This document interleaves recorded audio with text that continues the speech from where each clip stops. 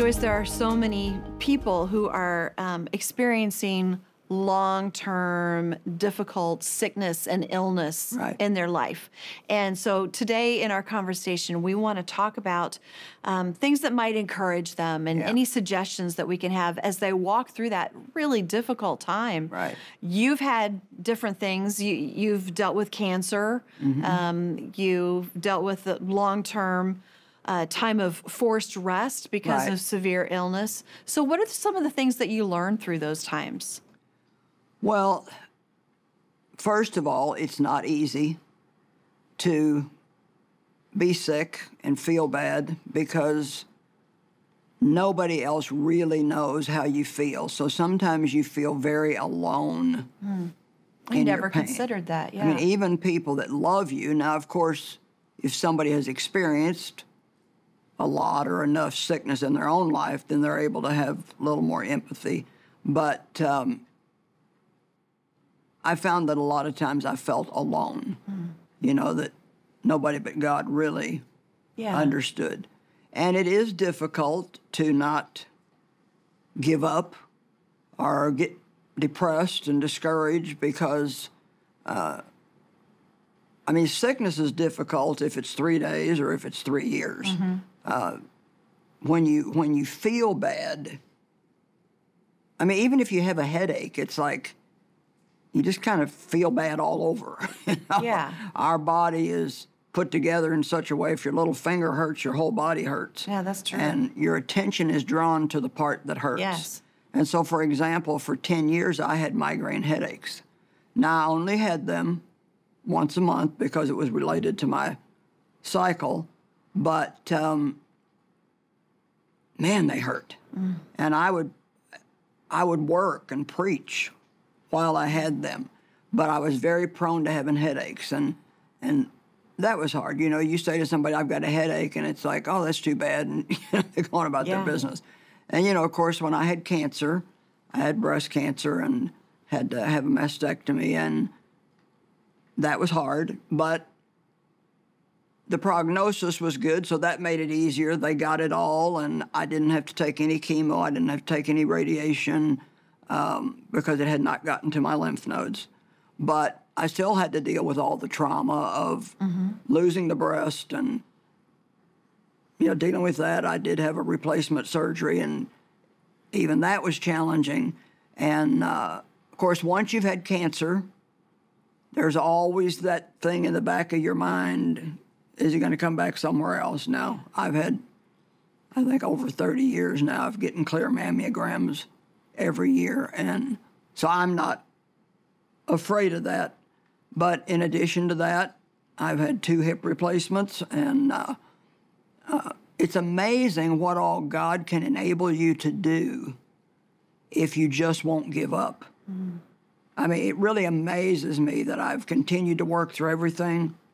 I think I've only missed like 1 conference in all the years that I've been doing this, which is 45 years. Which is incredible. In itself is a miracle. That's a God thing. Yeah. You have to really know that God loves you.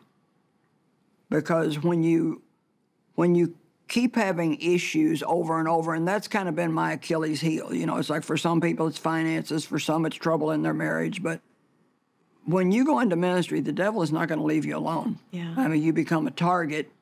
And, you know, we reach a lot of people with the word because of the big, broad TV ministry we have.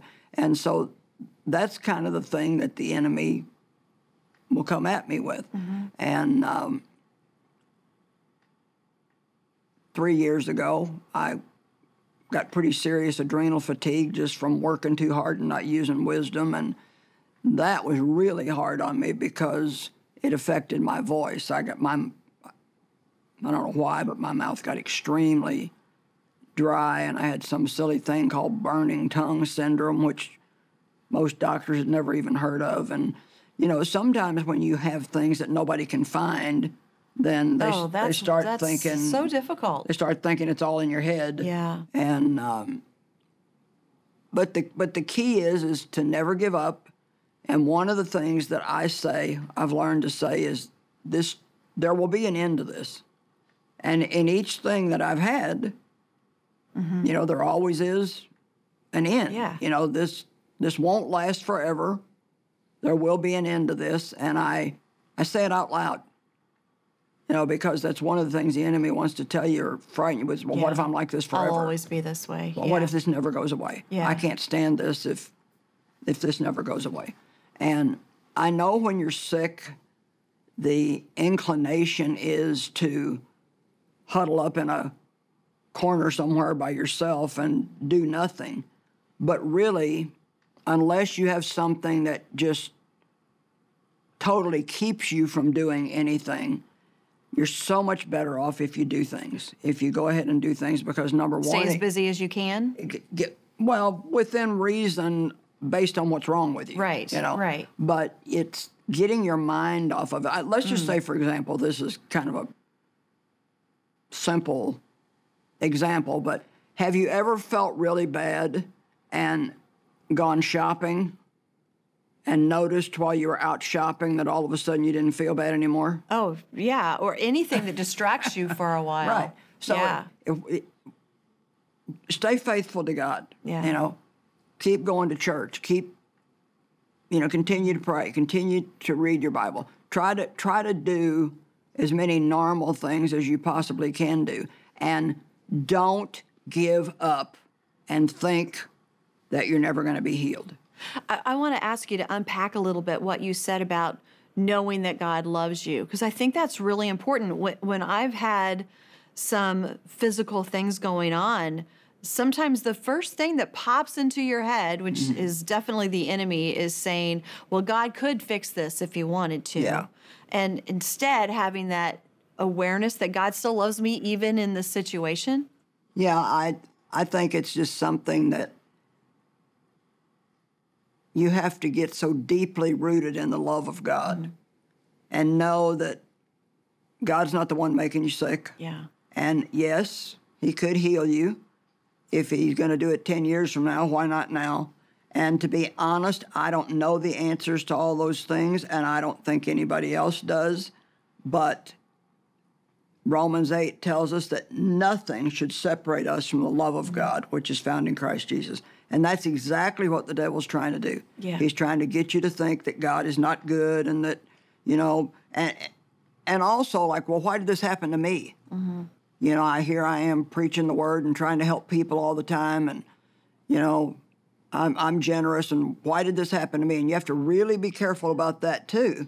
But it gets into the area of indignation. And I remember one man told me, and this is so powerful when you think about it, his son got cancer, and of course everybody was praying for him to live, and he didn't. He died. And the man said to God, where were you when my son died? And the thing that came back to him was the same place I was when mine died. And so we have to stop trying to figure out things that are beyond our ability to understand. We just don't understand. But God does restore things. He does take what Satan meant for harm and works it out for good. And I believe, for example, like the fact that I had migraine headaches for 10 years and got over them, don't have them anymore, that's encouraging to people that have headaches. Definitely. The fact that I had cancer and got through it and it's never come back, you know, that's encouraging to people. Yeah. And hopefully the fact that I worked myself almost to death is teaching people, you know, that you have to obey God's laws of health and that you can't just push. Right. You've got to use common sense. We have to take care of ourselves. Right. I mean, God gives us wisdom to take care of ourselves. Right. And yet let's flip it over in this while we're being candid. At the same time, things happen, like you said, that we don't understand, that we can't explain. Right. It doesn't mean that your faith was weak. No. I mean, there are so many things that can come up in the Christian world. There's so many reasons.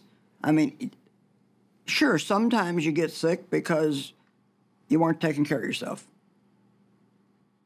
There may be a time when there's sin in your life and the enemy gets in through that door. But that's not always the case. Right. You know, there was a little boy in the Bible that was blind and everybody wanted to know why. And God said, you know, this is not unto death, it's that God would get glory. And I think that God gets glory out of the fact now that he's healed me from so many things. And I really, right now, I'm doing some teaching on the gifts of the Spirit, one of them being healing, one of them being miracles. And it has charged my faith up again to just really believe God for miracles. It doesn't cost anything to believe. Yeah. I want people to remember that. Yeah. It doesn't cost anything to believe. And you say, well, what if I believe and nothing happens? Well, what if you believe and something does happen? Yeah. And I've come to believe that, first of all, believing makes you happy. Joy and peace are found in believing, the Bible says. And so even if I believe my whole life and I turn out to never get what I believe for, at least I'm going to be happy. I'm not going to be miserable and down in the dumps. Another thing that I recommend is take life one day at a time and expect God to do something great in your life. Now, get the medical help you need, but be wise about that. Pray first, go to God for healing, and make sure that you go where you feel like he's sending you and not just anywhere and everywhere and taking everybody's advice. And this too will pass. What Satan meant for harm, God will work out for good. All things work together for good to those who love God and are called according to his purpose.